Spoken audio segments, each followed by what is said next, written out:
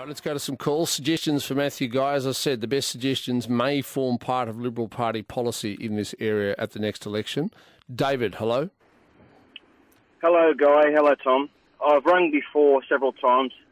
I hope I don't get in trouble for this, but I'm a current serving Victoria Police member of 27 years. I also served at Pentridge for 7 years as a prison officer. I've seen nothing but, so I'm speaking with a lot of experience here, a lot of experience. I've seen nothing but a revolving door with our justice system. I've seen crooks come into Pentridge.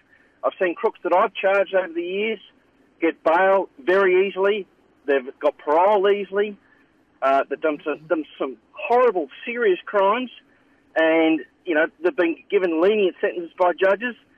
We need to stop this stem. We need to tell them, these magistrates and judges, if they can't get it right, go and look for another job, because there's plenty of people out there that'll do it. All right. Well, that's an interesting point, David, because again, I agree with David, Mr. Guy, that in my view, judges live in a rather rarefied world where they don't know what ordinary people are thinking, but B, I think they always are trained to see the essential good in people. That even the worst offender, must somehow have some good in him. And if we could just let him back out in society, he'll realise the error of his ways and be a good person. Is it time to change that sort of thinking? Well, I think we've got to a stage where community safety is under threat in so many ways that these repeat offenders, we need to start putting the rights of the victims first. Okay, so why don't we do 3 strikes like they did in New York? I mean, why don't we say, righto, or maybe 2 strikes like the AFL has finally agreed to with drugs? Yeah. You get one chance, okay, so you make a mistake, you commit a crime, you get told, do this or any other crime again, and we will throw the book at you. Yeah, well, that's what I released in part of policy suggestion 2 weeks ago, where we've got these juvenile offenders who are effectively,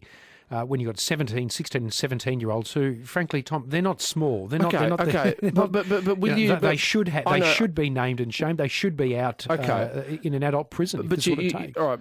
But this is all. I mean, you're describing the situation. I mean, for example, will you go to a system where you have just 2 or 3 strikes, or 1 or 2 strikes, really? Yeah, so you get 1 or 2 chances, and then serious punishment. And by serious, I mean the maximum that sentence gives, like 10 years or something in jail. And that's what I want to take suggestions on, because I think that's where the community is getting towards in saying this is what we want.